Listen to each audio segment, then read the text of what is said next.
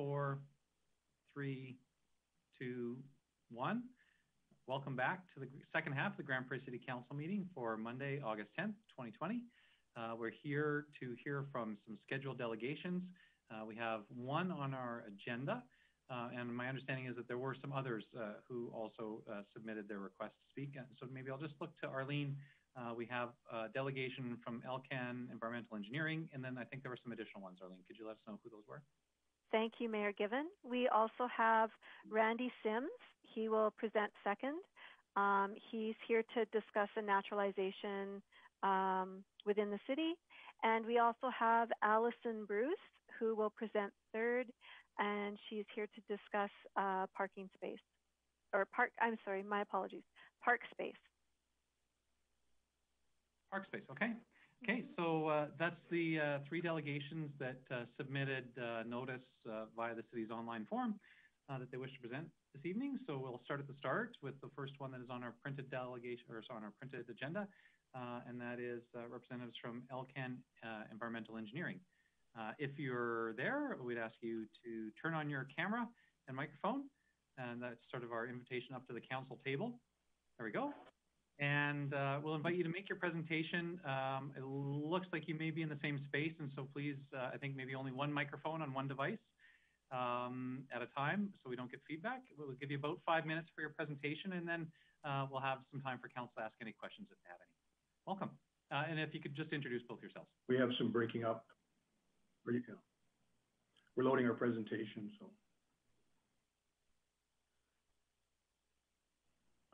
Okay, can you see our presentation? Not yet, but you could take the opportunity to introduce yourselves to council and to the people who are watching the recording. I'm Kent Santo, and I'm with Rhonda Huco. Kent, Rhonda, welcome. Can you hear us? Absolutely. See us? Okay. Okay, right. We'd like to welcome, introduce Kent. You'll see, can you see our presentation yet? No, not yet. So maybe I'll just ask Director Bork. I'm wondering if you can see. It should be no issue for them to share, although I do have an advanced copy I can share on their behalf if that was. Are you seeing our presentation? Oh, here we go. Sorry, maybe that's it. Can you see it now? Okay, sorry about Okay, we got it now. Thank you very much. Okay, so I would just like to say our presentation today is on face masks for COVID-19 on all solutions from a safety and industrial hygiene perspective. Is that still shared fine? Yes, okay. So Kent is, you see his credentials here. He's been industrial hygiene specialist for 40 years, and I'll draw you to the last line. He's been appointed for Occupational Health and Safety Advisory Council as an employer representative to the prestigious Department of Alberta Labor and Immigration. And I'm also here with industrial hygiene experience. We're going to try and fly through. We've got a lot of information to present today. So basically, you have the information on, we're going to look at it from an industrial hygienist perspective, is that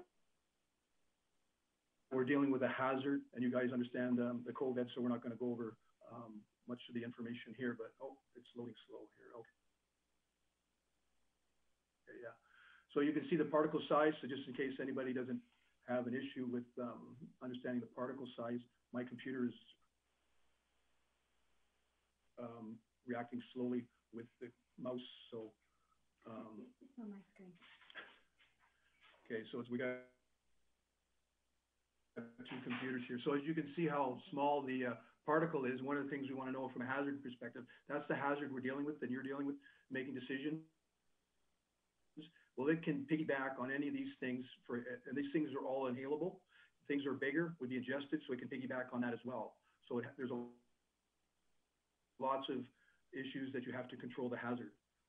And we go to the next standard is, this is a standard on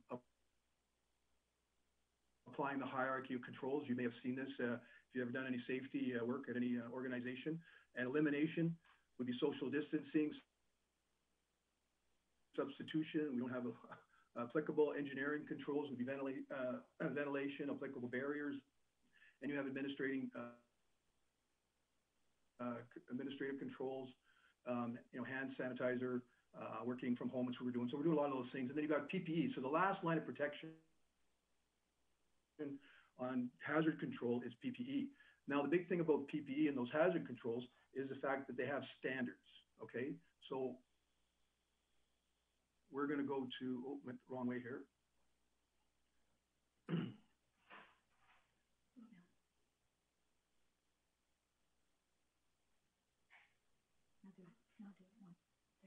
Okay, so typical standards in North America, you have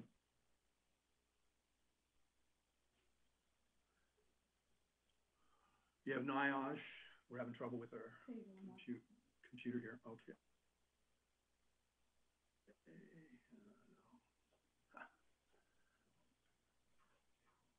We have internet connection is unstable, so we're having trouble here with the connection. Can you still hear me okay? Mm-hmm. Okay. So with protection, you would have like PPE, personal protective equipment. The person would have a respirator fit test and be trained in its use plus its maintenance. And under the regulations and code of the country, unless you do that, supplying anybody with a mask or respiratory would be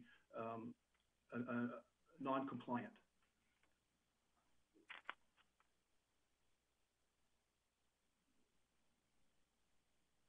And part of the standards that are out there are the National Institute of Occupational Health and Safety, which would have a standard here for this respirator. So I would have, it has an actual standard like stapled on it or printed on it, so you know that it's a standard. And then I would have it fit tested. I can have this fit tested. And one of the big issues on a respirator is that breakdown, right? So one of the things that you're right now is that a lot of people are wearing bandanas or whatever kind of face protection, and it's got like, this would be it. So basically the system that we have or what you're proposing has got all kinds of holes in it because they're not being fit tested. There's been no maintenance, no training. So, and the standard, this thing doesn't have a standard. At least air goes in least line of resistance. Even if I have a respirator fit test, this is full of holes. I'm just giving you an example of what these things are basically full of holes. But this one right here, if I have it fit tested, and if I don't have it fit tested and I have leaks, when you breathe, all your air coming in and out goes through the least line of resistance. This is a Moldex, which has a beveled filter on it to increase that makes it easier to breathe. We recommend this is the best N95 you can see. Another problem with the respirators and standards is also the ones that have a valve, which aren't very good. Okay, so we just missed one slide. I'll just go back here. So the whole premise of the respiratory protection is two things: one, to remove particulates, and one, to prevent leaks, which Kent talked about. So we need to remove particulates that are approximately 0.1 micron for SARS, and most of these, all these filters, respirators, face masks that are designed by standards don't remove that range. So we're just going to flip to the next slide. Kent talked about this one. All right. So basically saying wear masks, like wearing bandanas. If I go like this, that's, a mask. There's no standards. If you don't have a standard, basically it's free for all. And then what you're doing is you're giving people who have COVID walking out wearing a mask that has no scientific standard that they're wearing, if they're wearing a bandana, and if they have the COVID, that means they're bringing it out into the community under the impression that they're wearing a mask and it's going to help. On the same side, a person who is vulnerable, somebody in a senior home or somebody that's vulnerable with a compromised immune system, if you say wearing masks helps and generally speak that out there and endorse it, you're saying that this person is going to go out in the community with something that hasn't been scientifically proven. This stuff has for small particulate, but with training and standards of respiratory fit testing and all this stuff. So the issue that we're having is that, yes, respiratory protection masks have some value, but without the training without the maintenance, without the education and fit testing, they're basically full of holes and there's no standard. So is it really, it can cause other hazards. You give a false sense of security to people.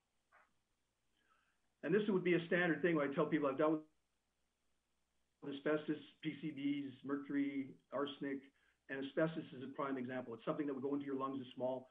And this, if you look at this standard, you can review it later on. I would be wearing a full coveralls, disposable or washable. I'd have my full respirator with P100 respirator filters on it with the masks. I would have my hands and my wrists taped. I'd have my legs taped, and I'd have booties on that would be stuffed. So when I'm finished, I would be going and disposing all of that stuff into a bag, sealing it up, either getting it properly, professionally washed, or I would be disposing of it. And then I would go through a decontamination chamber afterwards to wash everything that off from me. So then I would go out and then I would be clean. That's the standard for asbestos. It is an equivalent size and actually less of the hazard than the coronavirus. If I had to go in and do if I was working with the coronavirus, the level of protection is high to dealing with a hazard of this nature. And these things that Kent described would be what Alberta Occupational Health and Safety requires us to do for asbestos abatement today. And we've done that in Grande Prairie for lots of asbestos abatement jobs. These are the type of respirators that you would use, but again, training, fit testing, and standards. All these things have standards that have been well documented.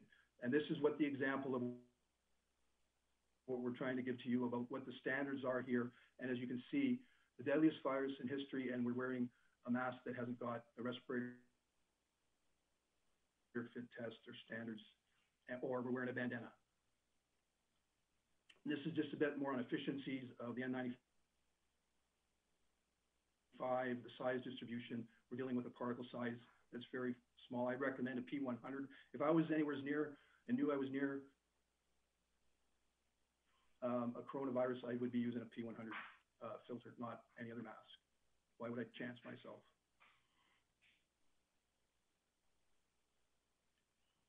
So back to what we're saying, face masks are too varied in material and fit to be reliable for protection, no standard.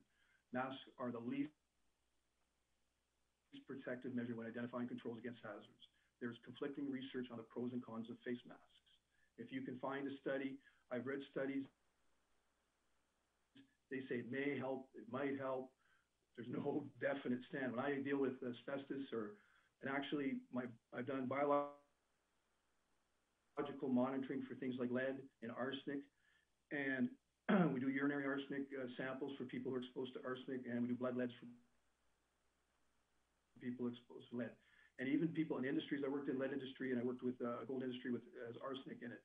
And everybody who had all the training, all the respirators and coveralls and clean systems and education, still under their biological monitoring got exposed wearing the top standard. We're going to go to a low standard of face masks and bandanas with no standards. I can extrapolate without any issues that people will be exposed using that low standard.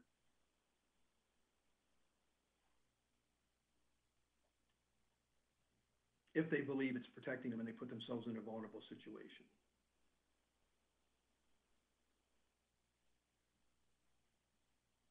We're not against having an advisory from City Council to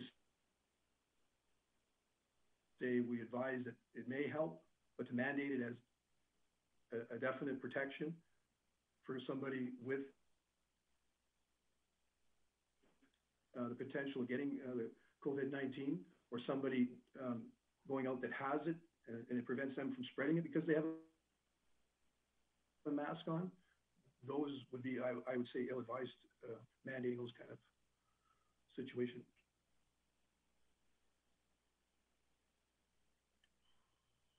So if you want any additional or further information, of course, we would love to answer any questions today, but also you can follow up with future future questions if you'd like. It's a lot of information. Thank you very much. Any questions? Yeah, thank you both. Appreciate the presentation. Council, any questions for the delegation? Councillor O'Toole.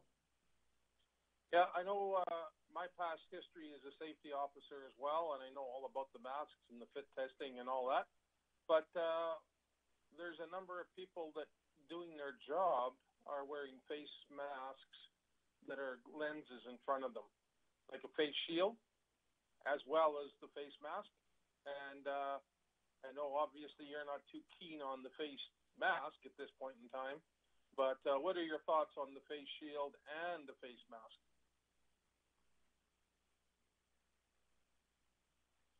Well, it's an added protection of preventing the barrier, but it comes back to least line of something that's floating in the air, and the visor is protecting your, but again, you're breathing the air from here. And if you had if somebody was to, let's say, cough in your direction, yes, it appears that the mask would stop the frontal to your mask, but when you're breathing goes in least line of resistance. So the air in the air is still coming around, it's sucking around the mask. And if there's a virus in the air or there's contaminants in the air, they're still going, then they're going to your mask. Again, they're going, everything goes least line of resistance. That's one of the things that's out there. Yeah, we're just concerned that this, sorry, go ahead. Oh, I just appreciate you guys showing up today and giving us your professional opinion. And we'll probably deal with this later today or maybe sometime very soon. Thank you. Thanks, Councillor O'Toole. Okay. Any other questions for the delegation? Looks like we don't have any additional ones. Thanks very much for taking the time and reaching out to ensure that you had a chance to present to council. We appreciated hearing from you, as we appreciate hearing from anybody in our community, and we'd like to make this opportunity available. Thank you both for being here tonight. Thank you very much. Thanks. And we hope you will use this information to make a good decision. Thank you. Okay, so we have a couple of other delegations. I'll invite you both to turn off your cameras and microphones so we can invite up our next delegation. And I think that was Mr. Sims. Yeah. With respect to naturalization. This is policy on naturalization of some green areas. Randy, welcome. We can see you there. I think we can hear you. You kind of heard the routine with the other delegation. We'll invite you to do about 5 minutes or so of presentation, then we'll give an opportunity for questions. Welcome. Awesome. The next delegation is actually my neighbor right next to me about the same item, so I'll probably, she has some technical difficulties with a microphone, so I might just speak for the both of us. I don't have a PowerPoint presentation. I'm not that prepared. Hello, good evening. My name is Randy Sims. I'm a resident of Mission Heights. I'm here to address the issue of my neighbors and I are quite upset about. The open easement behind our home, there's at the end of McHale's Boulevard and 102nd A Street, has yet to be maintained. And we've all, my neighbors and I, began to investigate this probably mid-June-ish, talking with them. Myself, I started with using a C-click fix, thinking follow my chain command and find a way to resolve it. There wasn't really an option to select something. There was only noxious weeds to select. So my first response back was it wasn't the outlet I was supposed to use. So I wasn't too sure where to go from there. So I used a city contact, my phone once, and they began to move it forward, and I asked for a response back. I didn't get one in about the middle of July. About a week and a half, 2 weeks later, I called again. This was the one I figured out that naturalization was happening throughout different parts of the city. It was something I wasn't too sure about, so I asked to hear from someone from Parks or some supervisor to kind of enlighten me of why the area was selected and where I could go to delegate it. Obviously, I landed here after a few other steps. So, fine. I felt at a loss after my emails back. I got 2 emails back. I have them printed off. Obviously, I can't show you them.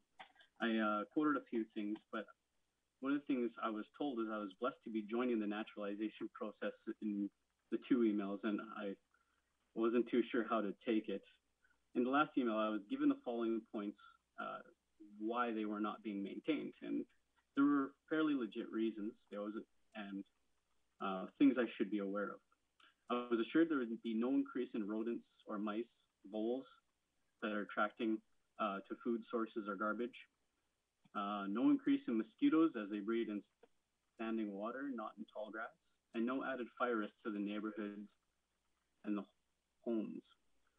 In the last email, so we got the reasons the area had been naturalized were steep slopes were dangerous for mowing, and equipment was getting stuck due to saturation at the bottom of the area.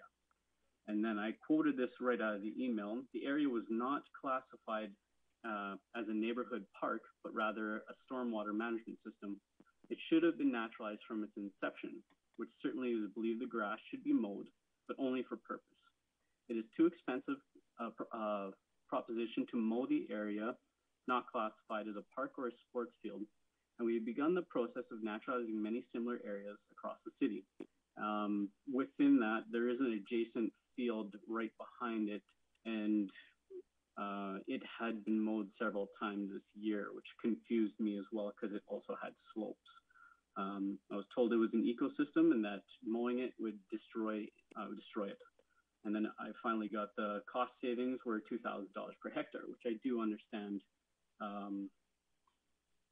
The cost savings behind mowing if it's not for purpose. A few of the other things that I came alerted to, and I started to question a few of those.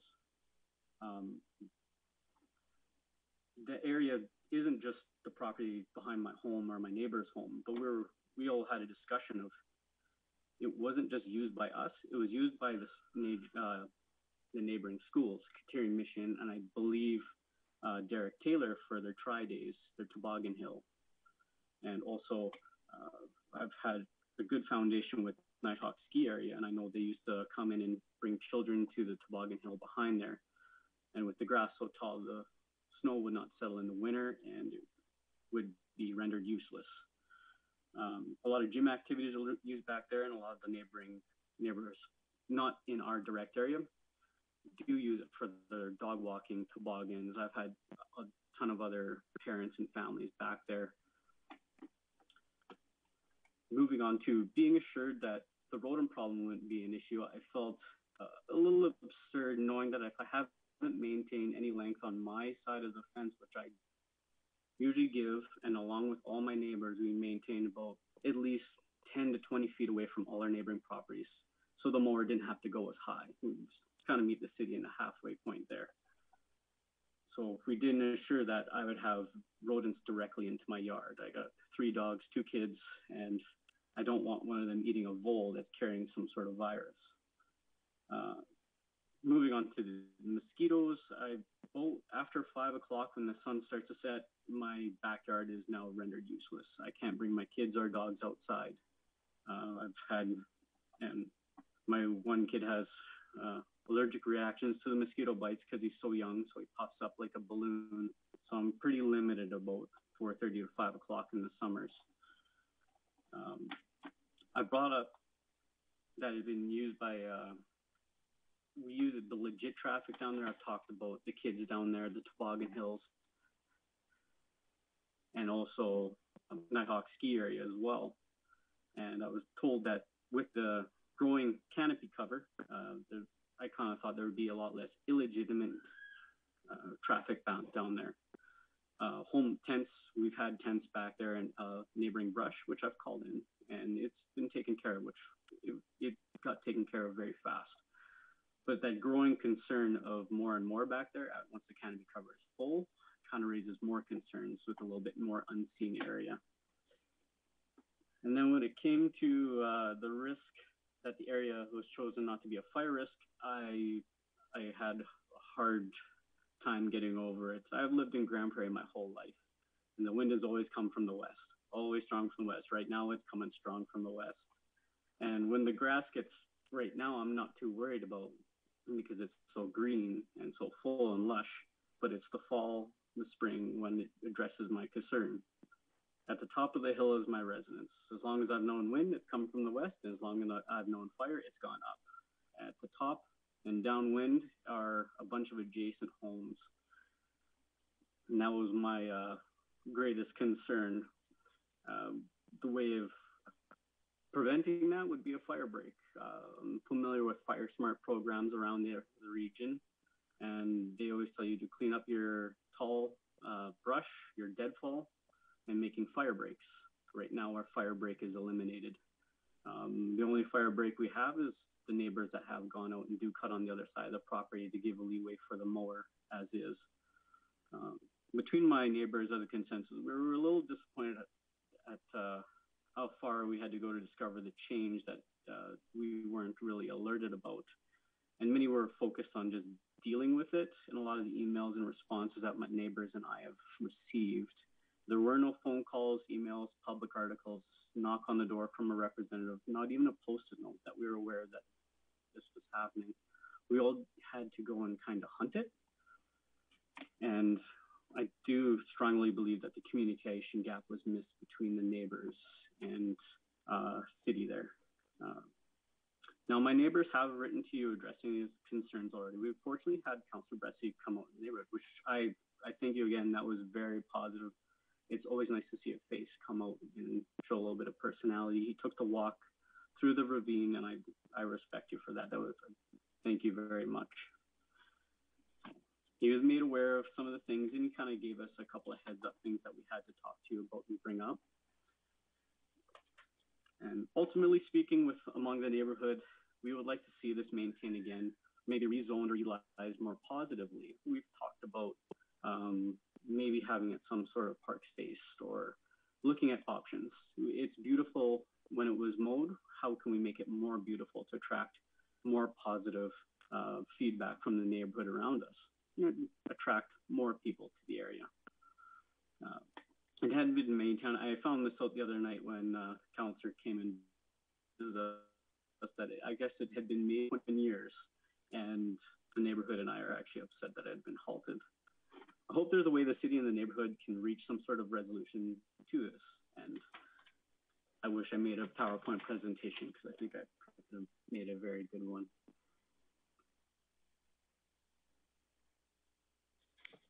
No, thanks very much, Randy. That was a great presentation, and we don't always. It can be helpful when there's stuff to show us a picture or whatever, but I think everybody's familiar with the area you're talking about, and you related your concern fine. Totally.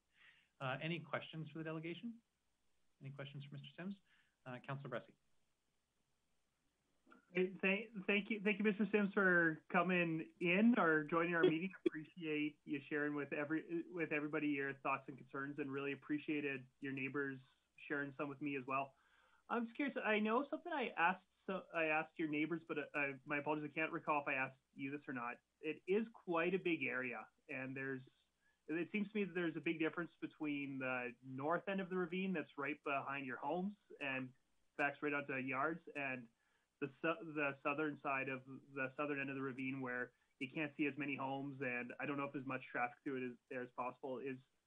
I'm just kind of curious, you're asking for the city to go back to maintaining it, but what's your view in terms of, does the whole thing have to be maintained the way it was in past years, or are you just hoping part of it gets maintained, or just tell me a little bit about exactly how much you're hoping gets done in the future? Talking with the neighbors when everyone kind of enters in, I guess, our part of the neighborhood, I bring up the unsightly thing, and I know it's a hard ask for $2,000 a hectare to do the entire thing.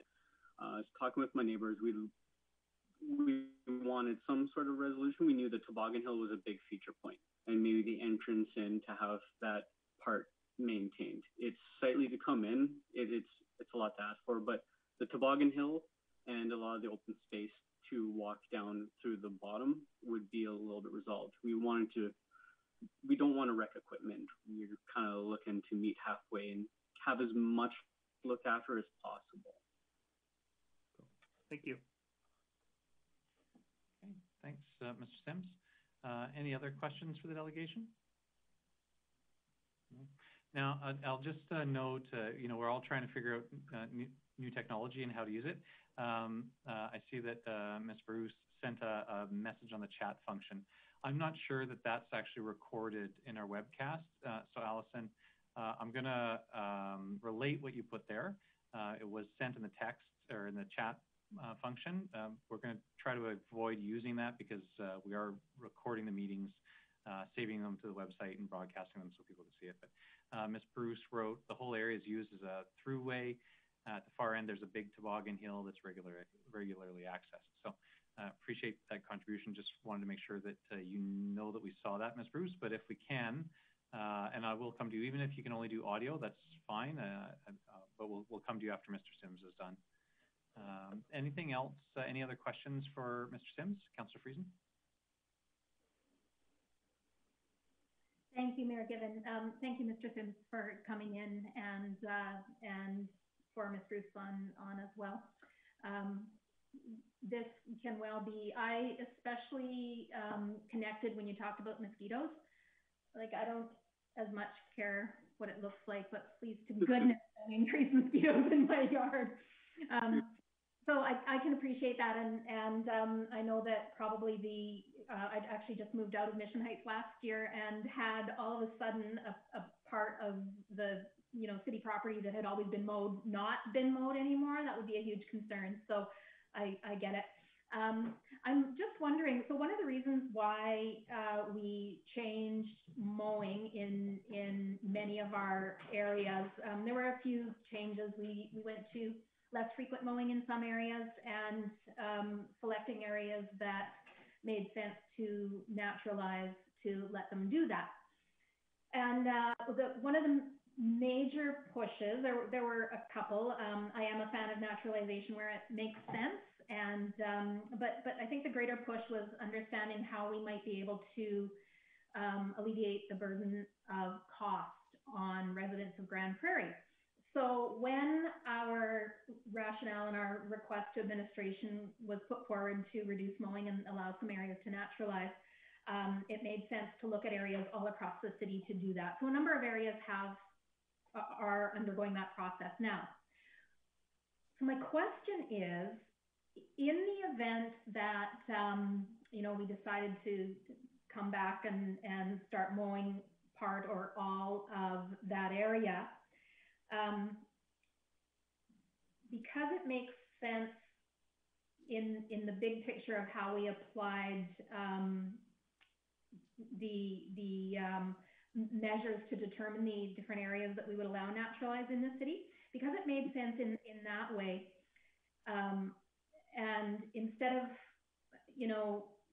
changing the rules for one community that has concerns, there are some there's one other instance in the city where community has at their request something that costs the city a little more, and because it is in a single community, they actually pay a little more to have that there. And so my question is,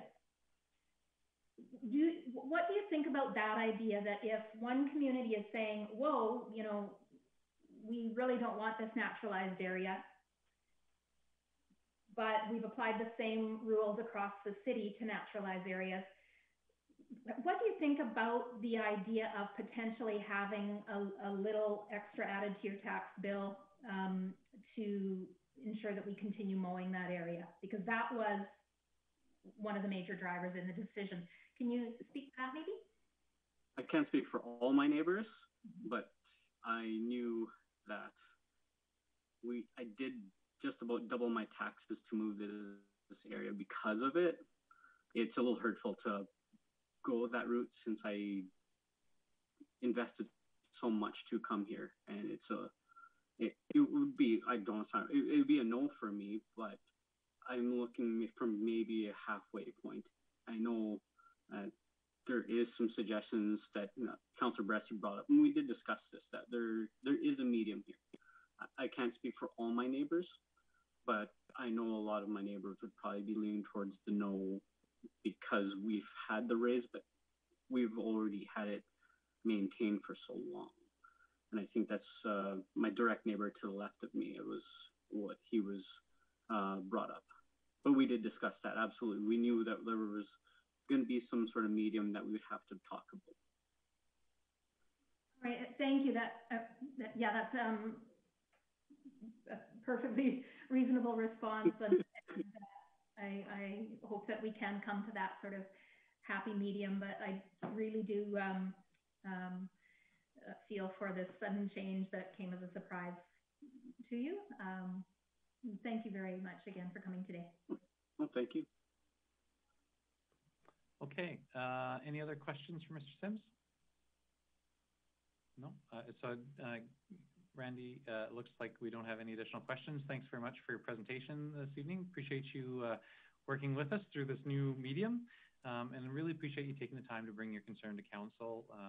We create these opportunities. We have these delegation portions of our agenda, and very often we don't have people using them. So appreciate the fact that you took the time to do this. Thank you. That's my first time, so I was a little nervous. Well, you did totally fine. Thanks very much. Thank you. Okay. You pulled it off good. Okay, so we'll invite you to turn off your camera and mute your microphone. You're more than welcome to stick around if you want to listen to the rest of the meeting. So, Ms. Bruce, you said that you may be having some difficulty with your video. Would you like to give a try to participating just with audio? That's completely fine. We don't need necessarily to see you. If you'd like to try just audio, we can give that a try. Or if technology isn't working for you this time around, we would be happy to have you at a future council meeting.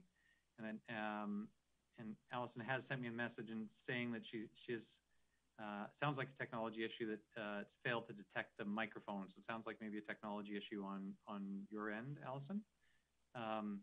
We would be happy to have you call in alternately using just a telephone is also possible. And I could share that telephone number if you'd like to try that. Because they do give that opportunity. I'll just share this.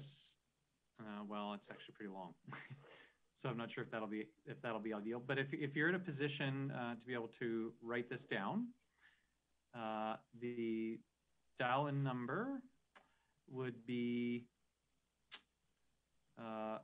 1-587-3281.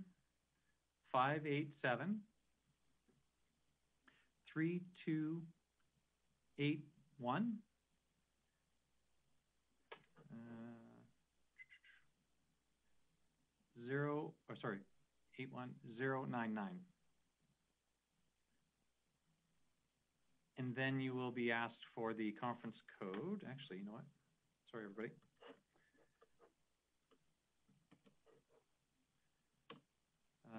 As I was just saying before about not using the chat function, I sent a direct message to Ms. Bruce to give her the link to the telephone number and also the code that she would need to enter when it comes to it. Ms. Bruce, maybe just in the chat, can you let me know if you received that and if that will work for you? Or, as I said, we are more than happy to hear from you again next week. We appreciate that your concern was similar to Mr. Sims, but we want to make sure that you've had an opportunity to share or present to council.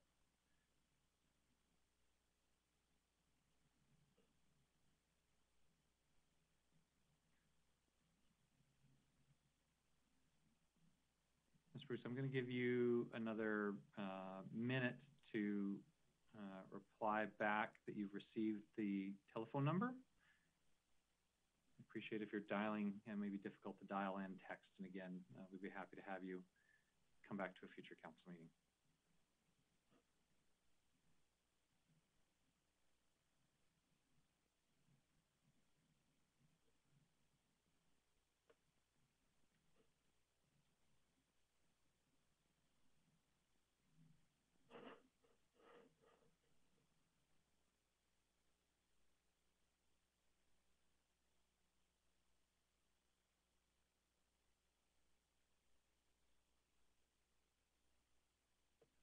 Okay.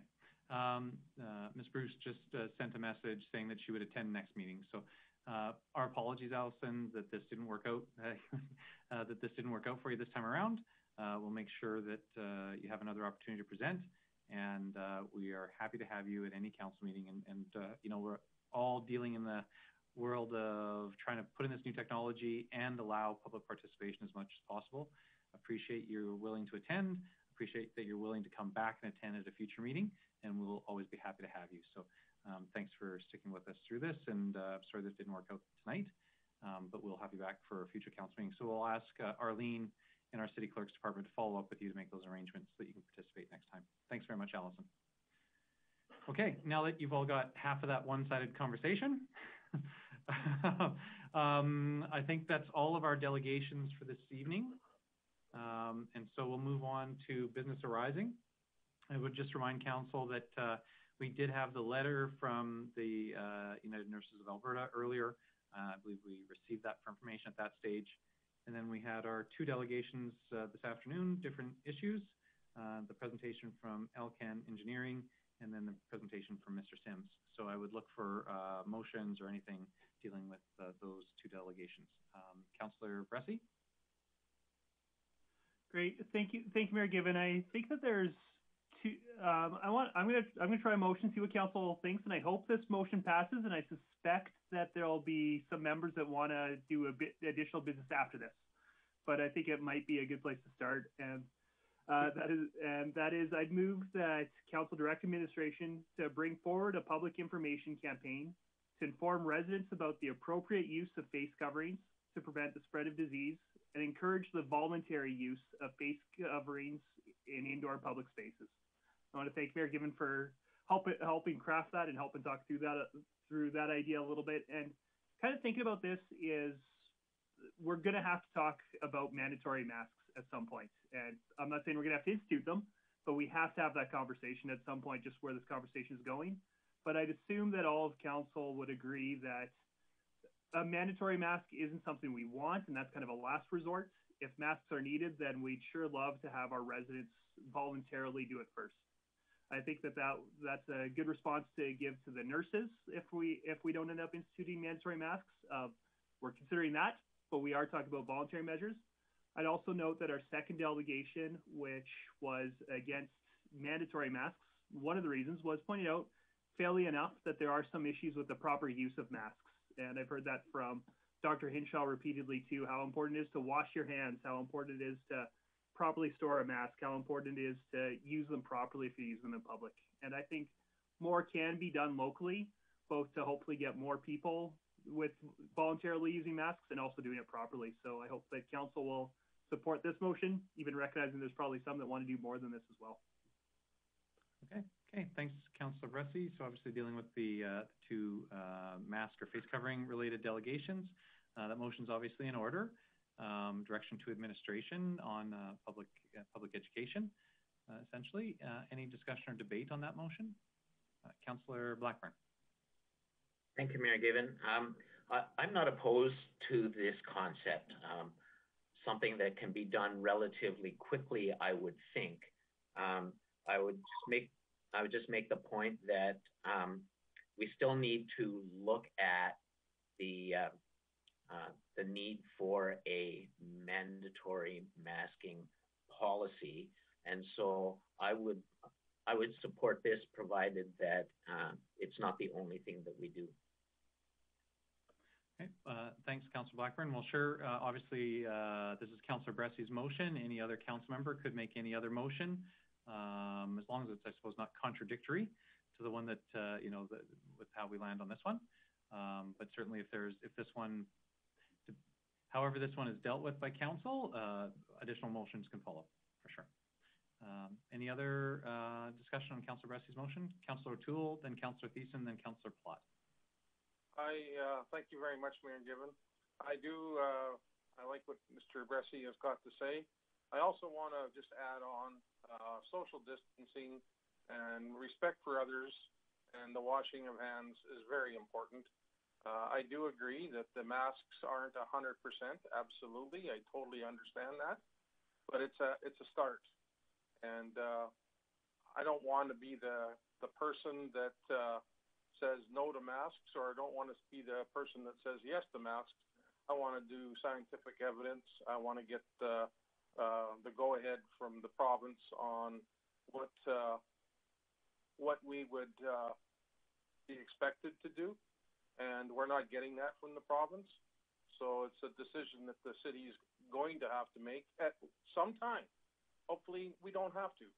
But I'd like to have our administration definitely look into all the possibilities in making some kind of a bylaw. So thank you. Thanks, Councillor O'Toole. Councillor Thiessen, then Councillor Plott. Yeah, thank you very much, Mayor Given, and thank you, Councillor Bressie, for bringing forward this motion. I do agree with you. Education is key. Respect should always be encouraged, especially within our community membership. And we as a council and as an organization should be promoting this steadfastly, ensuring that people act first and foremost with kindness, and ensure that, you know, whether or not their beliefs contradict those standing 6 meters or less between them, that there's that level of respect, and we all have a part to play in that. So this is a first small step as far as not making anything mandatory. I'm pretty sure I know where I land on that one, but at least encouraging people to be mindful of their distance, to be mindful of proper hygiene, and to do the things that we've done that's kept our numbers so low. So hopefully we don't ever have to mandate a mask wearing policy. So for all those reasons, I'll support, and thank you for bringing that up. Thanks, Councillor Thiessen. Councillor Plott, then Councillor Friesen. Thanks, Regman. I'm pretty sure I understand the motion and the intent, but can I ask for it to just be read back from Ms. Karbashewski, or if Councillor Bressie wants to just say it again, please? Well, you know, and I'll ask Arlene to give it back just so we can make sure she heard what Councillor Bressie said as well. Arlene? Thank you, Mayor Given. I may not have caught the entire motion, but I'll give you what I've captured. So moved by Councillor Bressie, Council direct administration to bring forward a public information campaign to inform residents about the appropriate use of face masks on a voluntary basis. Councillor Bressie? Yeah, I think that the two things that tweak there is, instead of face masks, saying face coverings. Okay. People mean different things with masks, and then also face coverings in indoor public spaces. Thank you. There we go. Thanks, Councillor Plott, for helping us get that clarification. Yeah, thank you. And I guess on that, I definitely want to support this. Some of the things that have already been said. I think it's really imperative that we do an educational piece, and I do like the public getting educated on this, and us being top of mind for that. So I would support the motion. I think it's a great motion. It's a good start. Maybe more motions will come later, but I think this is a really good starting point in allowing us to have some public engagement. Okay, thanks, Councillor Plott. Councillor Friesen?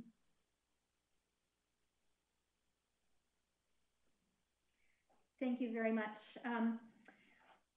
I thank you, Councillor Bressie. I think that education is key here, and there is a lot of information out there that's really good information, some misunderstanding that is easily cleared up, and to have as much accurate information as possible out in the community, I think, is really important.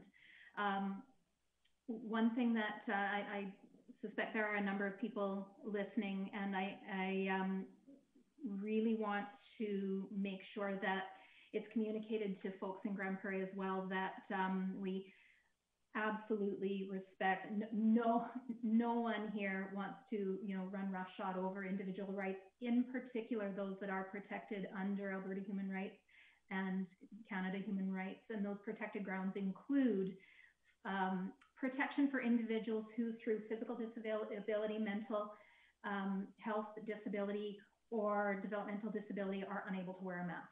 That is an absolute of absolute importance to myself, and I think to my colleagues as well. So I really do want that communicated. I also very much appreciate the delegation that was here. There are very few topics that come to council that land so squarely in my wheelhouse, and this is one that does. There were references made to NIOSH and OSHA, and some bang-on fantastic information that was given in that presentation, and I'm very appreciative of that. NIOSH is the National Institute for Occupational Safety and Health, and OSHA is Occupational Safety and Health Administration. Both are U.S. organizations.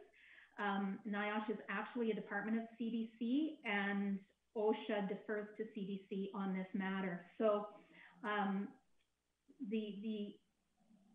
why I'm pointing this out is because those organizations really mandate in the U.S., and Canada takes a great deal from that, and many Canadians are NIOSH and OSHA certified as well, so that's important. But they really deal with the protection of workers from inhalants. And with both of those organizations deferring to the CDC on this public health matter, the CDC actually encourages non-medical mask use, which is what Councillor Bressie is getting at, as a face covering. And, you know, if you're going to put that into that hierarchy, it really is up in the hierarchy as sort of a barrier, a physical barrier, which is an engineering control, and it is a barrier from the droplet getting out. So it's not a protection necessarily from inhalants, which is a lot what our delegation talked about. And I wanted to make that distinction as part of what's important to us and what we're about to vote on, which is education of the public. Thank you. Thanks, Councillor Friesen. Sorry, did I have somebody else in my queue?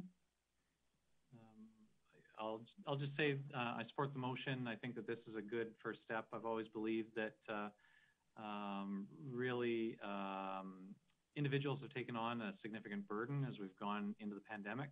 We've all had to change our lives in many, many different ways. But we are all part of a society, a collective, where we each take those steps, not just for our own health or for the health of people that we know, but also for the health and safety of other people that we don't know.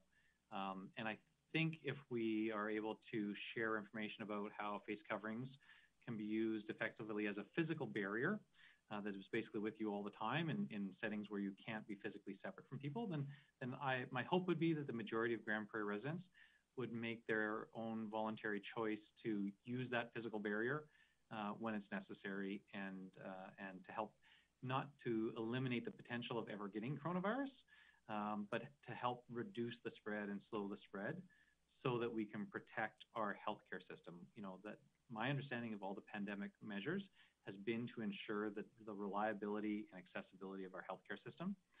I don't think that there's anybody from Dr. Hinshaw on down that suggests that we can ever prevent everyone from getting coronavirus.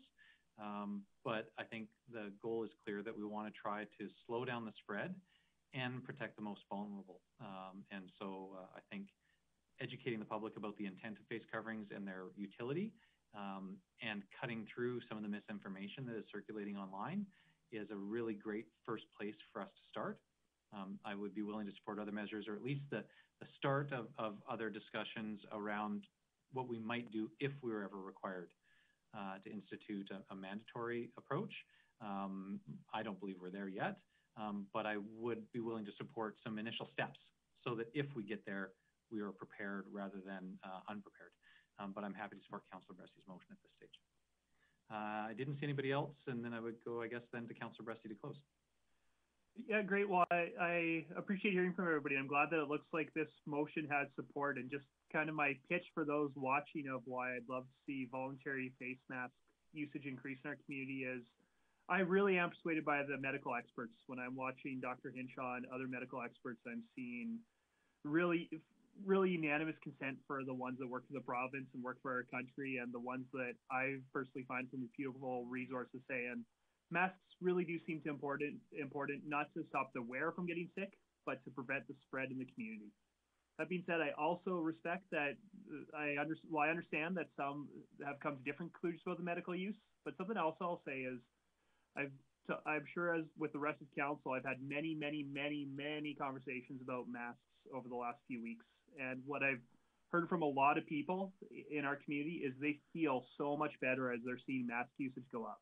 I've had some people tell me that they just feel safer going to the grocery store or going wherever they need to go if they've got masks, often because they've got some sort of medical condition that makes coronavirus especially scary for them or a loved one. So they feel physically safer.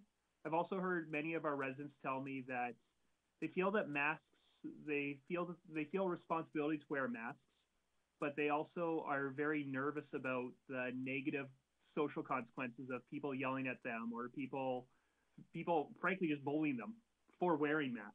And those people have told me that as they see mask usage go up, it makes them feel a lot better about the choice that they feel responsible to do. So for me, I wear a mask when I'm in stores right now and in public places. And partly that's because I know it really makes people in our community feel better being in our community.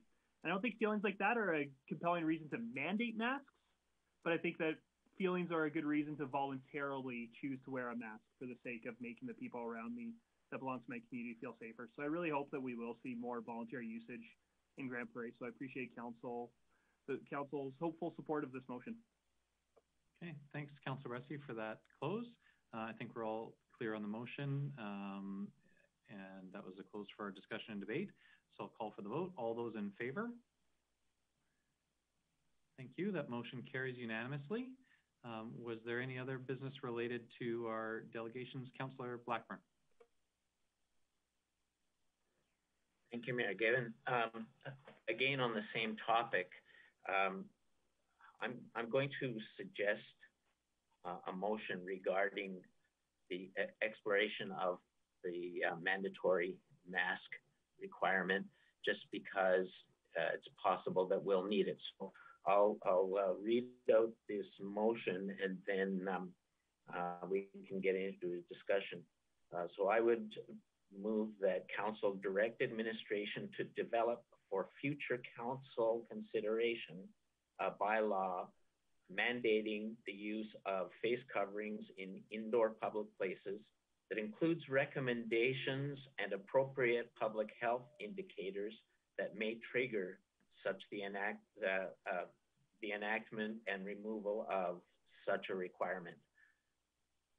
Arlene, that's fairly lengthy in wording. If necessary, I can email it to you after the fact. And to speak to this, there are a couple of points I'd like to make. First, thank you to Councillor Friesen for pointing out that the presentation from Alcan really makes the assumption that masks are there for the protection of people who might be inhaling the virus. I truly believe that what's being told to us by Dr. Tam, Dr. Hinshaw, the WHO, CDC, in all of their most recent publications, is that masks are far more effective in stopping the dispersal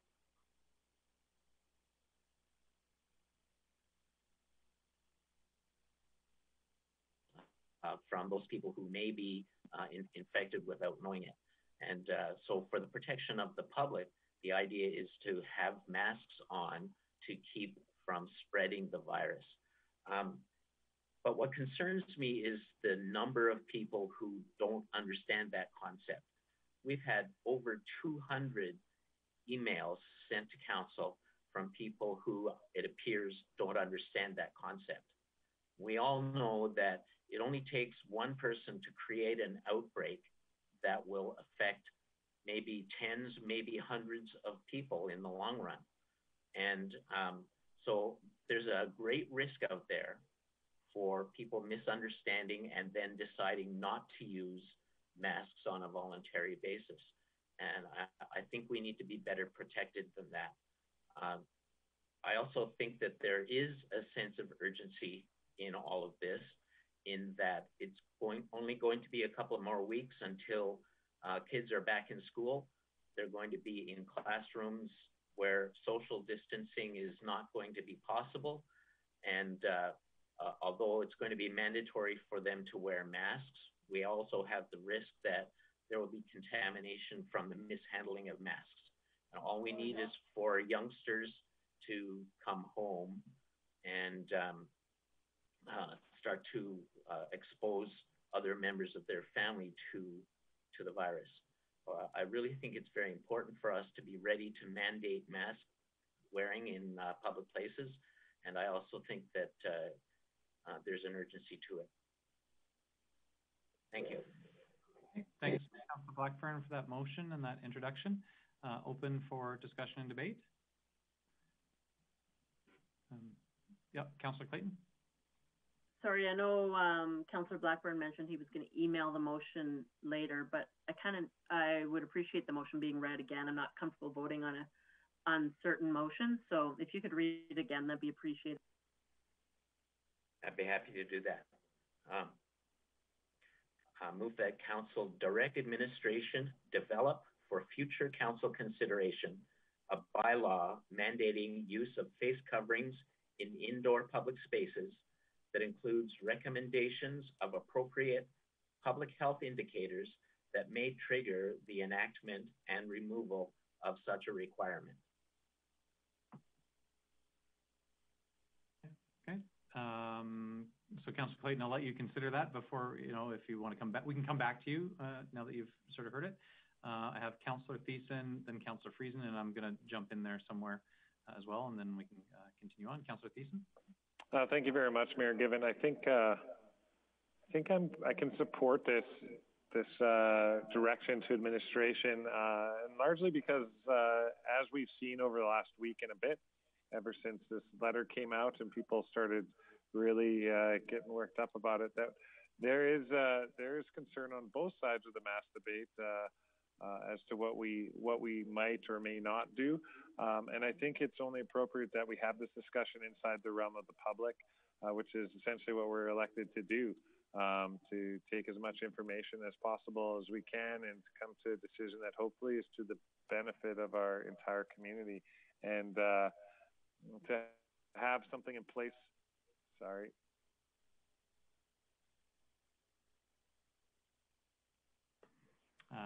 looks like Councillor Thiessen has temporarily left the meeting. So we will come back to him for his comments when he's able to rejoin. Councillor Friesen. Thank you, Mayor Given. Thank you, Councillor Blackburn, for this thoughtful motion. I will support the motion, and in particular, what I like about this motion is you stated that there would be a trigger point for this to happen. In those some 200 emails that we got, I replied to as many as I could, which was about half of them. And to about half of those, I posed the question, because in those emails, we often saw that right now we don't have the case count to warrant it. And I agree with that completely. But what we've seen in the last couple of weeks is that we've almost doubled our case count. So if in 2 weeks a shift like that can happen, we know that if we relax too much, and if when children go back to school, we may well see an increase in cases as well. So things can turn fairly quickly. And so I put this question to folks, what if there was a trigger point? And it's interesting that those who'd written us and who were not in favor of mandated masks said, yeah, you know what, that's a reasonable consideration. Those who wanted mandated masks that I posed that question to said, why wait? But, there's a balance here that we need to strike, and that's between the choice of the individual and what really amounts to a public health protection. And that's why I really do like what you've suggested here, Councillor Blackburn. And I look forward to seeing, I would encourage my colleagues to support this. It's ideal to have it ready so that if as 2 weeks into September we see a spike in cases, it can potentially come into play at that point in time. So I would encourage you to support this, and I do look forward to seeing then what administration comes back with. So to those of you who are paying attention online and who will be talking about it tomorrow, as I know you will, do understand that this measure does not mean that what comes forward will automatically pass. There's further discussion regarding it. So thanks again, Councillor Blackburn. Okay, thanks, Councillor Friesen. I see Councillor Platt. I'll just say that I support the motion on a couple of points. First, as Councillor Friesen reference, this is direction to administration. It's essentially so that we can be prepared. I think of it a lot like having a emergency evacuation plan for a building. It's standard practice to have an evacuation plan to make sure everybody knows what that is, to be trained on it, in case you ever need it. And just because the building next door or down the street is on fire doesn't mean you use your evacuation plan. You still have one in place. And so I would really see this like that. There may be other places around the world in our province that where they have epidemics that are out of control. I don't at all think that we're there right now. But I do think it's really prudent and reasonable for us to have a plan of what we could do. And this is one step that we can influence. The other thing that I really appreciate about this direction to administration is that it's explicit in the idea of triggers that would would indicate that we should bring it on, but also that would indicate when we should take it off. I think often when we look at bylaws, we for most of the ones the city has, they're either on and the bylaw applies all the time, or they're off and we don't have such a bylaw. It might be worthwhile in this case to think of this a little bit differently. If cases are trending the wrong direction, it may be something that we need in place. And if our community does really great, contains the spread, then it should be something that we could remove. And I would like to see how that would work. I'm not exactly sure how that would look in a bylaw, but I would like administration to do that work so we can consider it so we're prepared. A lot along the line of having that emergency escape plan. A little bit of advanced planning can go a long way. And failure to do that planning ahead of time can lead to really unfortunate consequences. So I appreciate the motion and I'm happy to support it. Councillor Plott. Thanks, Mayor Given. I really appreciate this motion as well. At this point, I could not support a mandatory mask, but I think if we're looking at getting ready, as the mayor mentioned by the mayor and some other council members, I'm fine with us getting ready to show the community we will be ready. I do really appreciate that we're going to have a mechanism of when it gets activated and when it can get deactivated. That's been my biggest fear with this, is that we don't have a mechanism to turn this off, and then it just becomes now a debate among councillors and our own personal feelings. So I think a policy that we get to debate, or a bylaw we get to debate, that has an activation clause and a deactivation clause, shows our community that we're being diligent on why we're doing this, not just a fear-based decision and not a reactionary decision. I think it would have something to do with that we've planned it out. I'm not, when this comes forward, it's still not going to be an easy debate, and I'm sure it'll be full of amendments on the bylaw policy that comes forward from administration. But I'm like all of us, encouraging and looking forward to those debates. So I appreciate the intent here, Councillor Blackburn. I know this is something passionate for you, and I appreciate you brought it up, and I will support it because of the options for us to activate and deactivate this. Okay, thanks, Councillor Plott. Councillor Clayton. Thanks, Mayor Given. I'm curious, maybe CAO Galante can confirm, when do we expect to see this back? Sure. So the motion isn't specific to a time, but so that gives them a little bit of leeway. Mr. Galante? Yeah, again, thank you, Mayor Given. Well, we have been doing some research inside of the global situation over the last few weeks. So we have some research and background documentation already. So we will need probably a couple of weeks at least to put together a draft legislation with the appropriate triggers. We will need to connect with Alberta Health Services. I will be looking for Alberta Health Services advice on what would be the trigger or triggers in order to enact the bylaw, or to switch between on and off mode for the bylaw. So there will be some meetings with Alberta Health Services. So I would say give us at least 2 or 3 weeks to have this. To probably not the next council meeting, but the following one, we can bring this to for your consideration. Okay, thanks, Mr. Galante. I think I see Councillor Bressie, and then Councillor O'Toole. Did I see your hand as well? Yeah, okay, Councillor Bressie, Councillor O'Toole. Thank you, Mayor Given. I'm going to have a question for our CAO, and it might lead to a motion for an amendment. So why don't you let Councillor O'Toole get in before I potentially change the topic a little bit? Sure, Councillor O'Toole. Thank you very much, Mayor Given. I will support the motion that Mr. Blackburn had mentioned. And I also agree with the statements that you were making as well. I'm not in support of mandating a masking, but there may be a time when we do have to do something. and the way it's worded and the way it's coming across, I totally support that. So there you go. There's my 2 cents. This is a very controversial subject.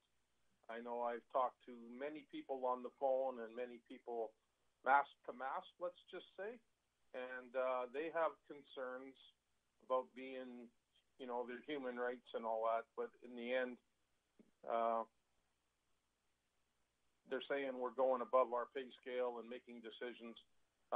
We're not implementing anything right now, but if the future does show up, this is an emergency plan, and that's the part I like about it. So thank you. Okay, thanks, Councillor O'Toole. I didn't see anybody else on that point. So Councillor Bressie, you said you had a question.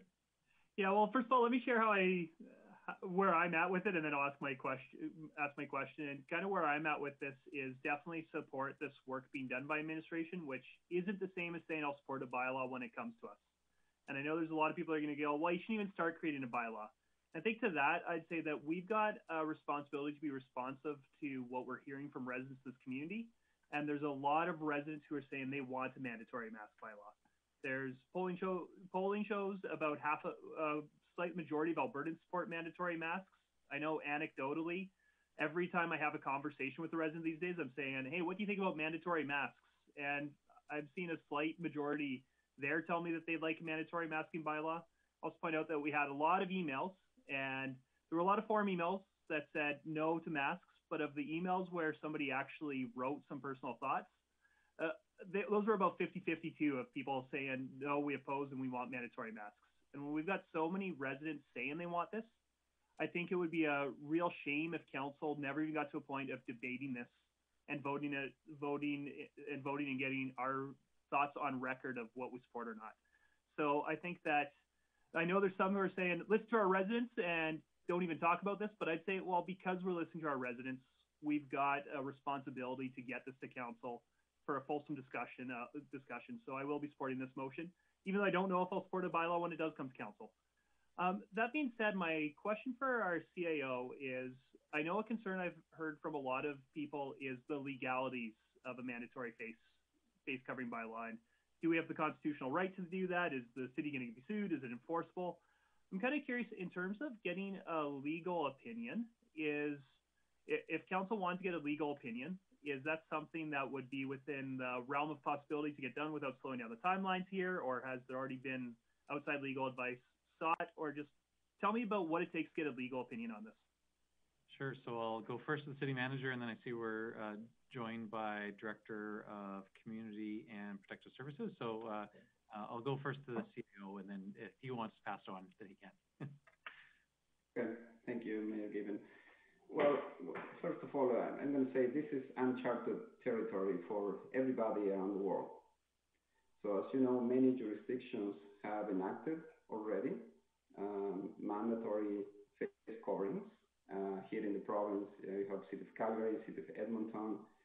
Other municipalities are working right now, considering the enactment of a bylaw in the near future, thinking about the triggers, talking about the combination of factors, what would be the best approach.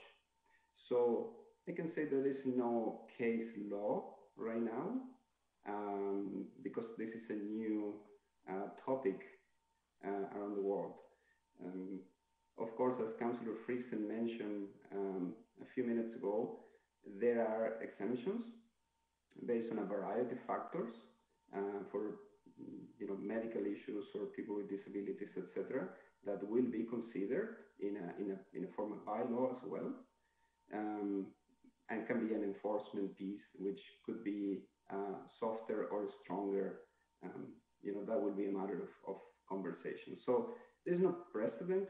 If this is challenged in a court, there are no rulings yet. This is new.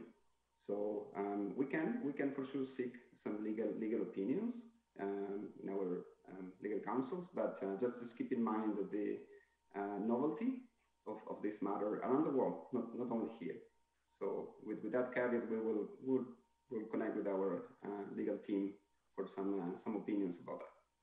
And do you require a motion of council to do that, or is that something you just do if this motion passes? Yeah, no, we'll take care of that. Great, thank you. Okay, thank you. Director Manuel, I don't know if you had anything else to contribute on that. Yeah, maybe one thing I'll add is our bylaw making authorities come from the Municipal Government Act. Section 7 of the Municipal Government Act outlines what we can use those authorities for.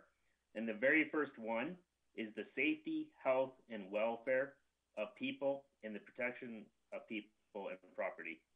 So that's cited basically in any bylaw we use to regulate people's behavior.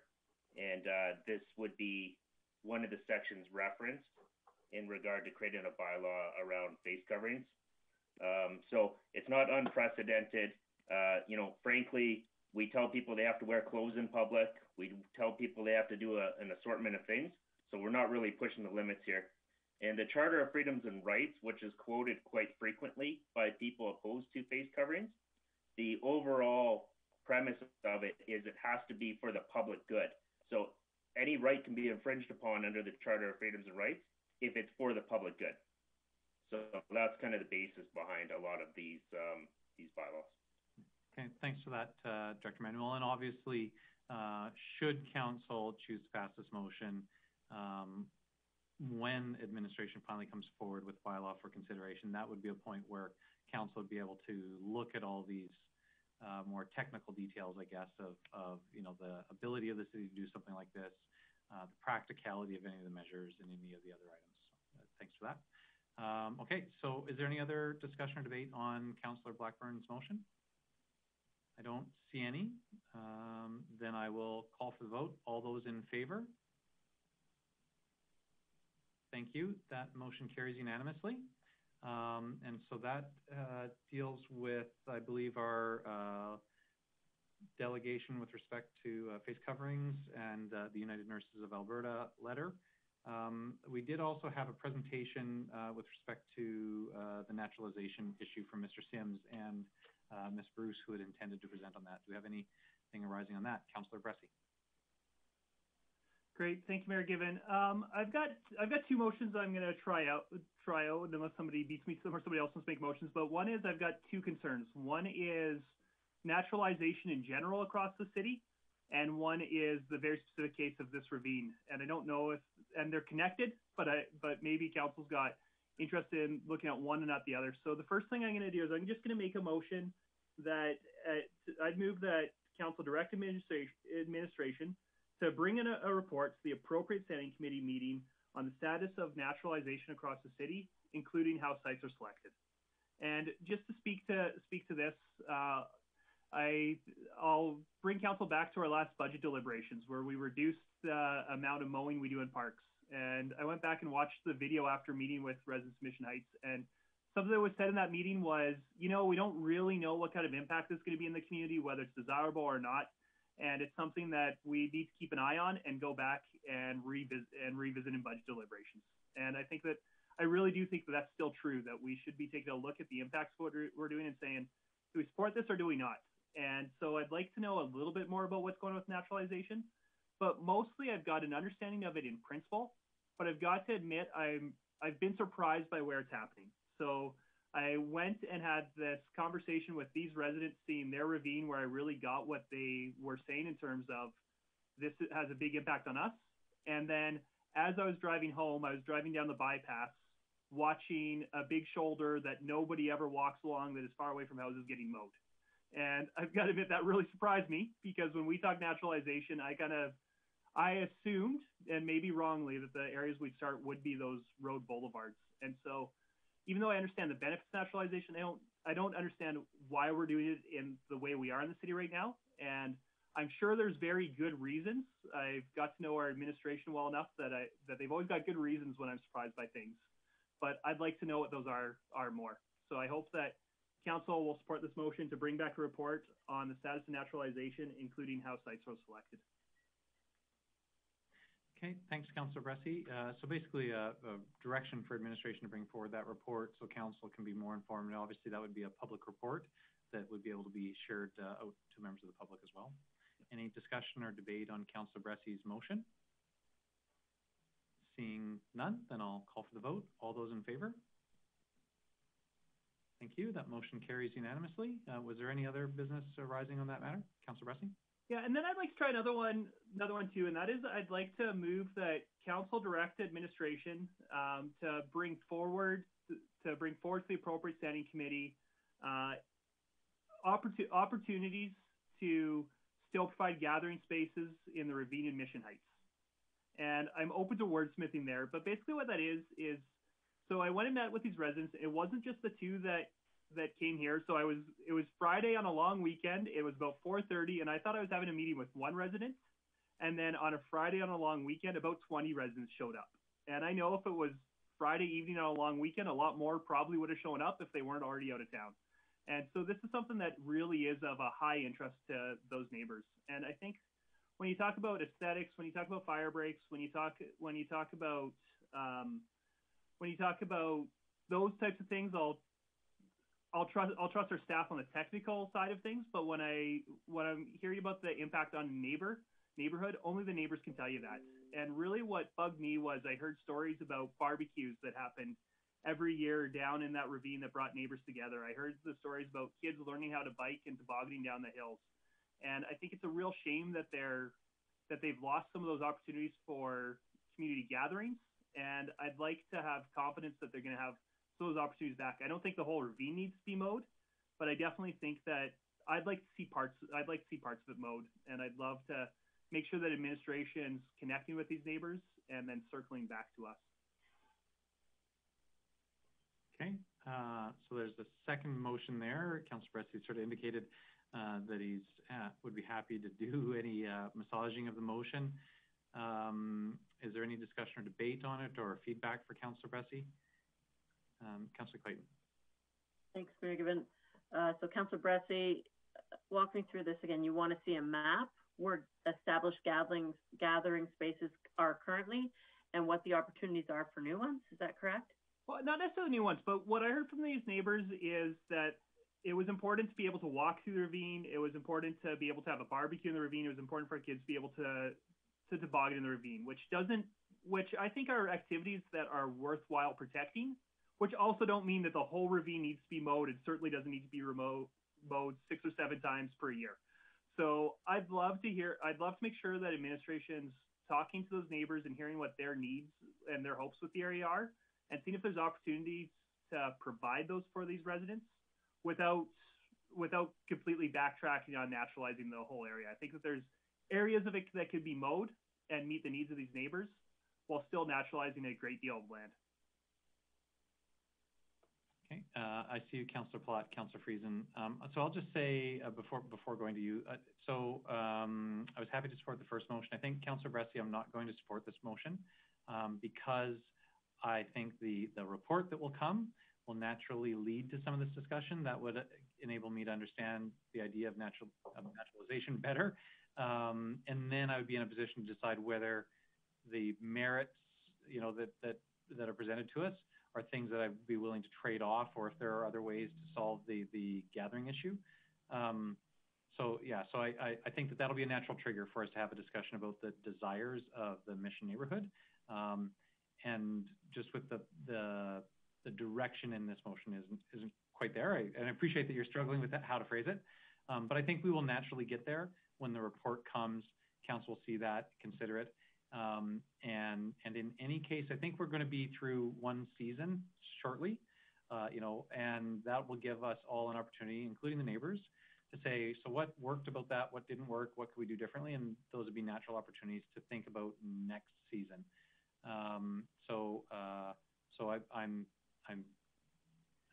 I think we'll have more chances to address the concerns of the neighborhood naturally because as a result of your first motion. And so I'm comfortable with dealing with them as that comes up. Councillor Plott, then Councillor Friesen. Thanks, Mayor Given. I'm in line with Mayor Given on this one. I don't think, I think that first report will get to this. I also liked Councillor Friesen's question earlier.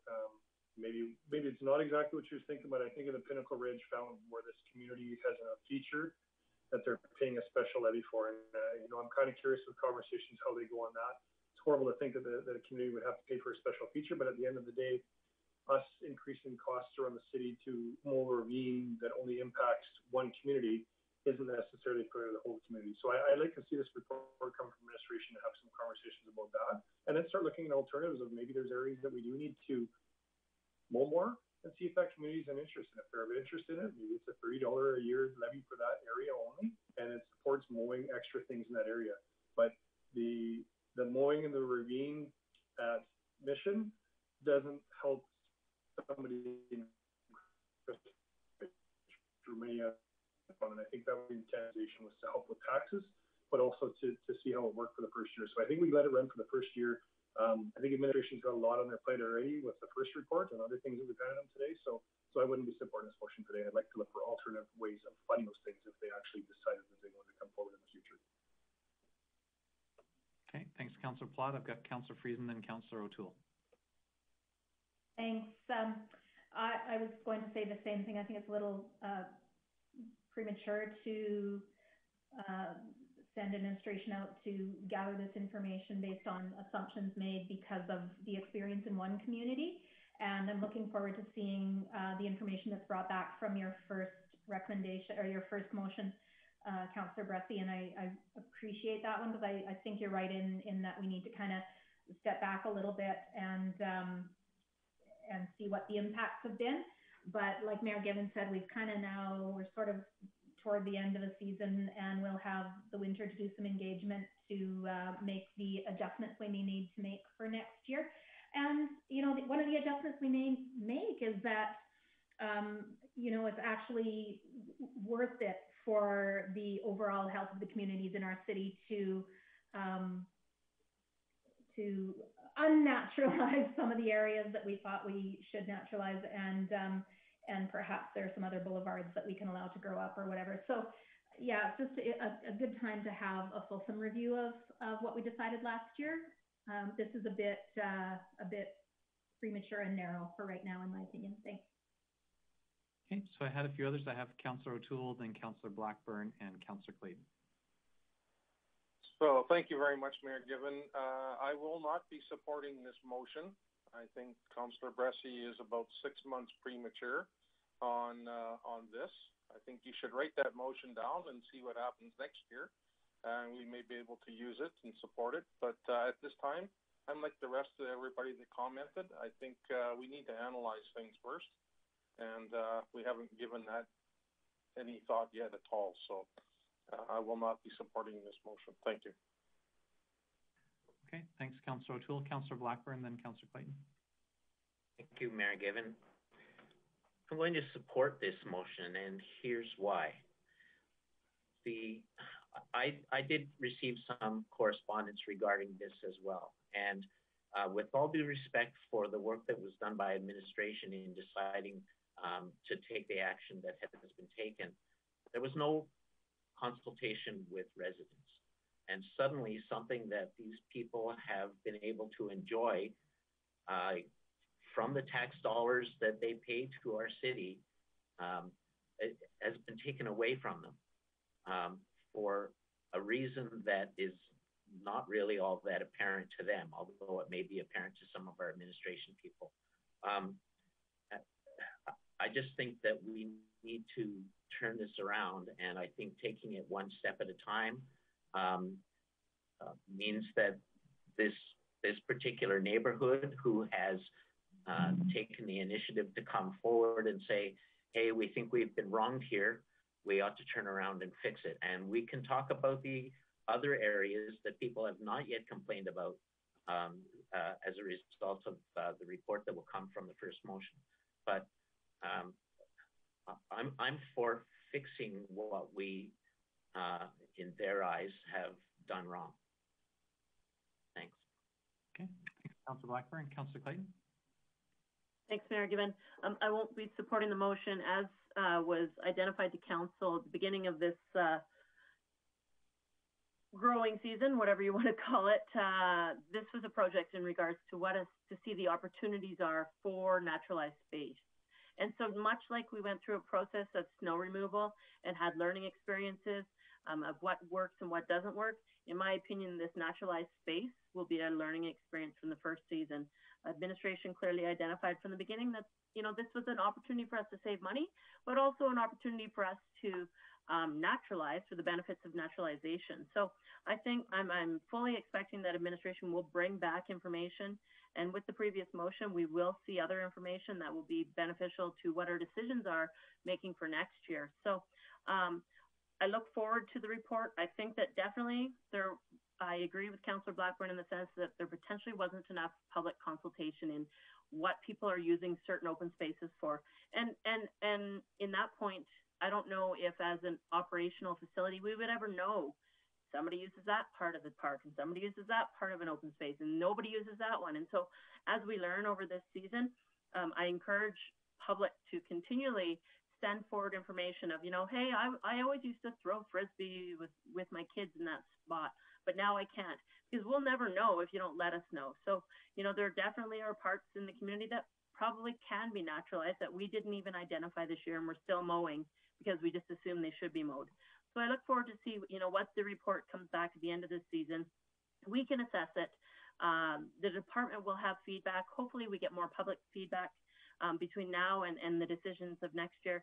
And then with the previous motion, there will be additional information. And in my opinion, that'll be, enough sort of buckets of information that we should be able to make a better decision next year if we choose to go down this process of naturalization again and find cost savings. And maybe then through that, we found spaces that, were utilized better. And it's sort of if you always throw a Frisbee with your kid in the same spot every year, and you have to move a little bit, maybe you realize you liked that other space better. You just weren't forced to move before. So, we just sort of have to adapt to it. And I think that administration will bring us the necessary information. So I appreciate your intent, Councillor Bressie. I just don't know if it's necessary to make a separate work project for this sort of piece of information.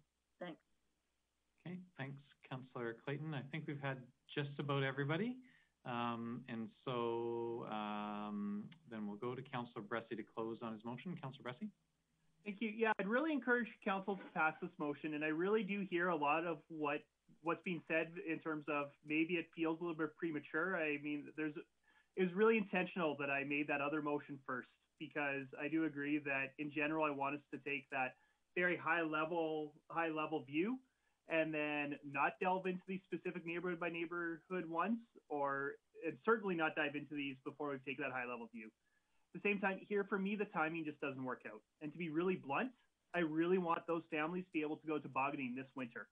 And I'm scared that if we wait a few months to get into the winter to get a report on naturalization, we've lost the opportunity to mow a toboggan hill, and they're losing an entire winter of tobogganing on those hills, is what I'm scared of. And that really bugs me for two reasons. Number one, the hills there, they're the type where you really got 4 to 5 years of a kid's life where they're the right size hills for them. It's a real shame. I know there's young families there that specifically bought because of the hill and because of the ravine. It's a real shame if we take away one of the 4 or 5 really great winters they get, and then we end up mowing them anyways in the future. And so I think it's appropriate to say, hey, we're going to do a bit of mowing while we figure it out here, I think is appropriate. And I think it's especially important this year where it's who knows if kids are going to be in school in the winter. And even if kids are in school, it's not exactly the world it was last year where you can have your friends over inside to play. We're looking for more opportunities for people to get outside. And I don't think this is the year to be saying to families, sorry, we're going to take away your toboggan hill and not mow your toboggan hill and see how it goes. So I really think that this is one of those cases where we should be making sure that at least the toboggan hill in this neighborhood is maintained while we're figuring out what we do with the space in the long term. So I hope Council will pass this motion. Okay, thanks for that close, Councillor Bressie. I'll call for the vote on Councillor Bressie's motion. All those in favor? Okay, thank you. 3 in favor and opposed? Thank you. That's the balance opposed. That motion does not carry. So I think we've dealt with our 2 types of delegation business, unless there's anything else arising. And it looks like there is none. Then we will go into council member reports, starting first with updates from our external agencies, boards, and commissions. I think we maybe only have one. Councillor O'Toole, you said you had something with respect to the Combative Sports Commission. Yes, Mayor Given, I got an invite to participate in a virtual meeting and the chair of the meeting was John Barber from Edmonton Sports Council, and the person that was involved that brought this meeting to make happen was Leah Sharon Aher, the Minister of Culture, Multiculturalism, and Status of Women, and she wanted to know the concerns of the combative sports industry in Alberta. So I think there was 16 representatives from different commissions, and to be honest with you, she didn't give any advice. She was there just to listen. She never even spoke, really. She just introduced herself, and she just laid back and listened to what the commissions had to say. And some of the concerns that I brought up were, what is the go-ahead process? And there was no answers. Everything has to go through Alberta Health Services, and so we went through 16 commissions with a number of questions, and what's going to happen is some of the commissions are going to meet again and try and come up with a game plan on how to pursue, when to pursue, and what's all involved in pursuing the opening of the combative sports again in this province. So it's a very blank slate at the beginning. There was not a lot of serious discussion, other than we've got athletes that aren't being able to fight or train, and we've got gyms that have been closed for a long time, and now it's getting back into that position. There's literally millions of dollars being lost in this industry, and but I just said I don't want to start anything unless it's done safe, and we need to have some guidelines, and somebody's got to create those guidelines. So it looks like the commissions themselves are going to work with Alberta Health Services to design a set of guidelines for the reopening of the combative sports. And that's my report. Okay. Thanks, Councillor Toole. Were there any other updates from the external agencies, boards, commissions? I don't think there were, but I'd just make sure if there's somebody that I missed. And it looks like maybe not. So then we'll go to Councilmember Roundtable. And it's always, I'll go with sort of a little bit like a bingo thing. You circulate on my screen, and so I know I'm not always starting in the same spot. Councillor Plott, you're on the bottom right of my screen, so you're first today. All right, bingo. So it was good to have council break. It's nice to be back and seeing everybody's faces here again. For me, our family got away to Calgary, and Canada asked us for a little trip, so it was nice to actually go down and be part of a mask-wearing community. And just hearing the comments and conversations, I took an opportunity to walk through the mall just to see what was going on. Had chats with just random people, which was easier in another city sometimes. But it was a great break to get away, but it was interesting just seeing and hearing firsthand some of the impacts of masks. And so it was nice to be in Calgary at the time of that. So it's probably helped me make a decision better moving forward in my own opinion anyways. And other than that, it was a nice break, but looking forward to a busy week here back with council hitting full swing again. Thanks. Thanks, Councillor Plott. Councillor Thiessen. All right, thanks, Mayor Given. I know it looks like I just got back from the Combative Sports Commission event, but there's a reason for this. It's a little knock off my bucket list. I enjoyed my council vacation as well. And unfortunately, I took a shot to the head by a famous political figure, Louis Riel. He was a statue. I was climbing up on him. I had a hat, couldn't see it, busted my nose open. That's how it goes. But it was good because I got that off my bucket list.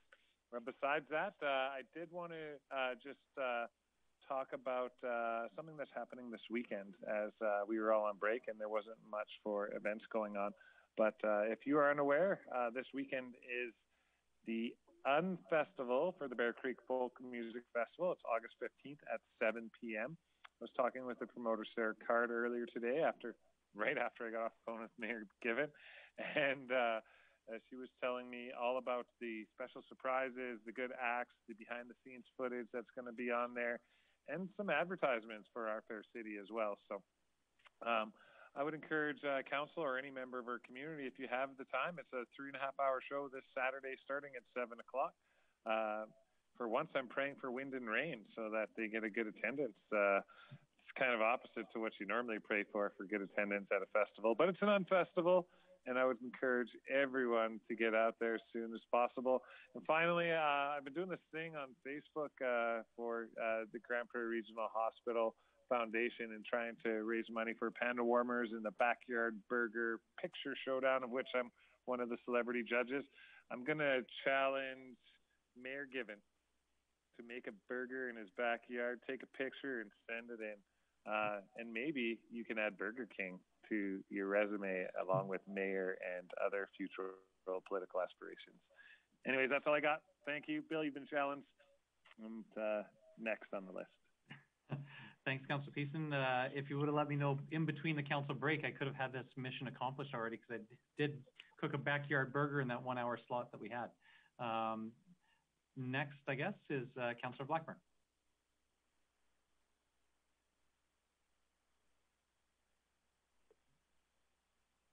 Looks like he's froze.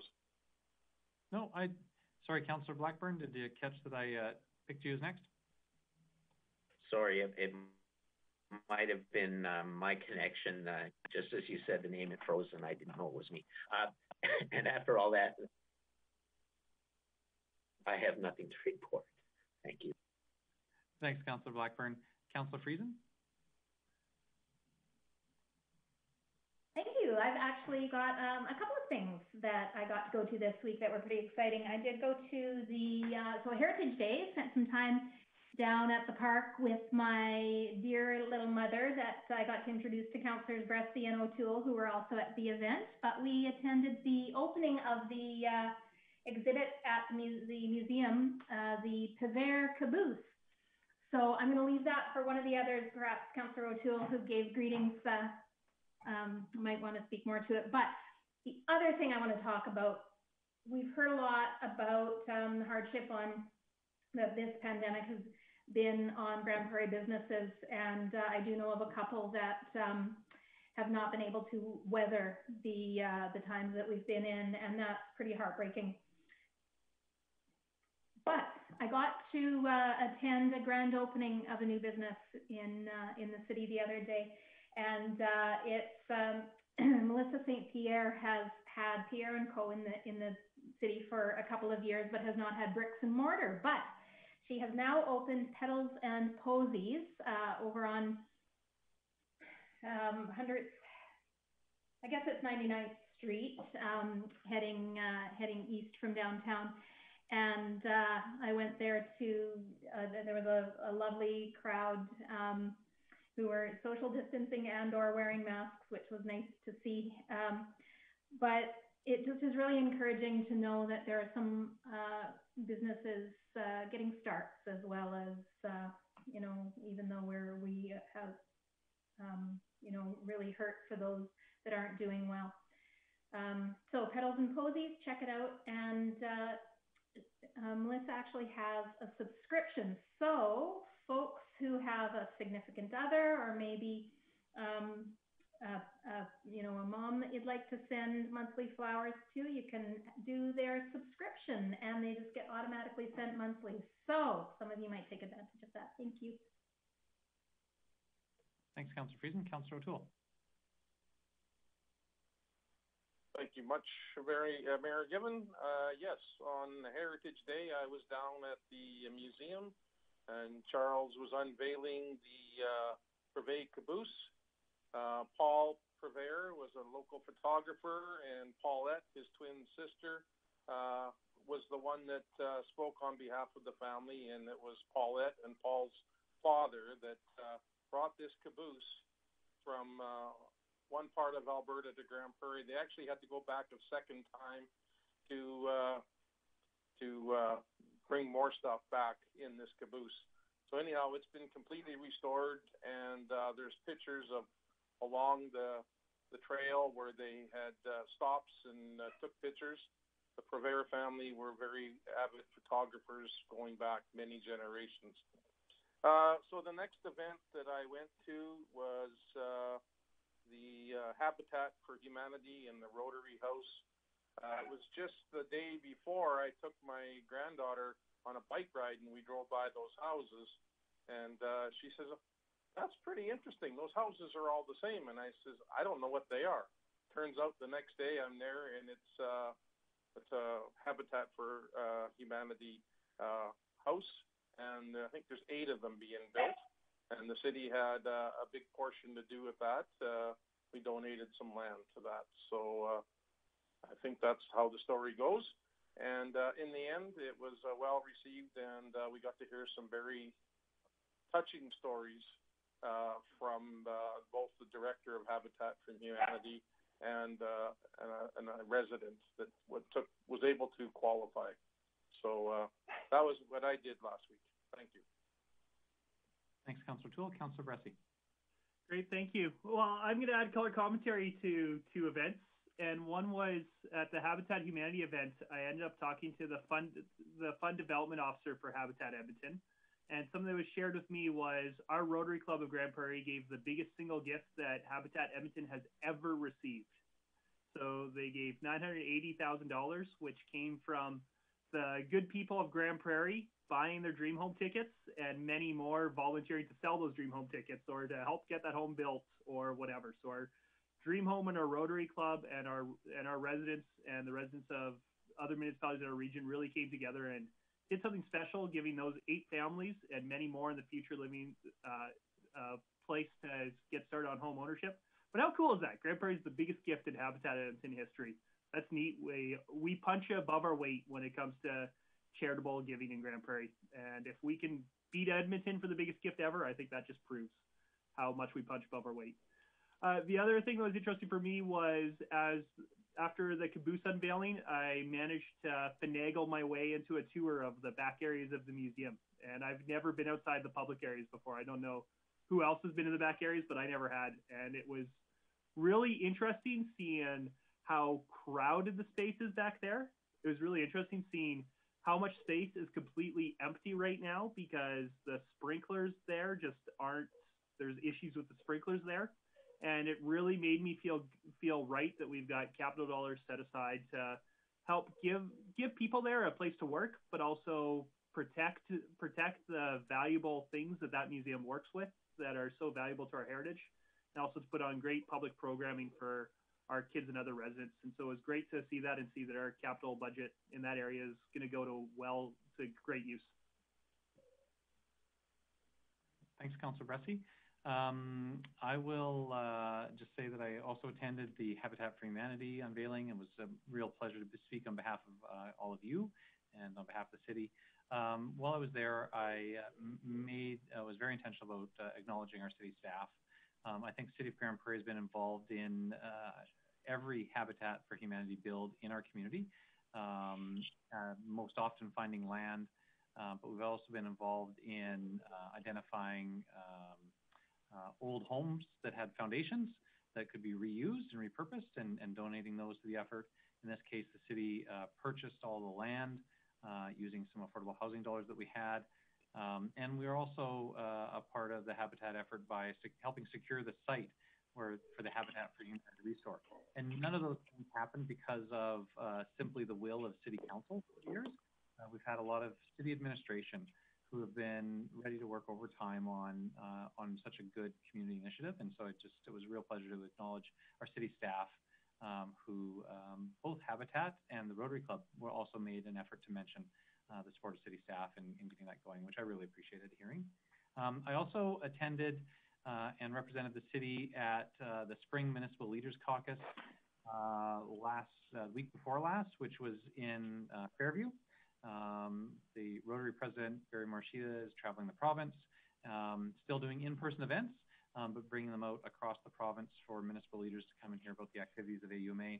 And then the next day, I joined him on his summer tour in our region and went with him and another AUMA board member to visit the town of Sexsmith, the village of Hythe, and the town of Wembley. And so it was great to get to show up and hear a little bit about our neighbors, get to hear them brag up our region and their communities to President Barry.